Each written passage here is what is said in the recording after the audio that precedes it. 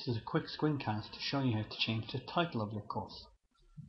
So once you're logged into your course and your editing is turned on up the top here, you need to scroll to find your settings block. Click on Edit Settings and you will see here a long name for your course and a short name for your course. The short name is what appears here in the link, and the long name is what the student will be able to read. It's important for administrative purposes that your short name is kept the same as it is. You can change your long name if you wish.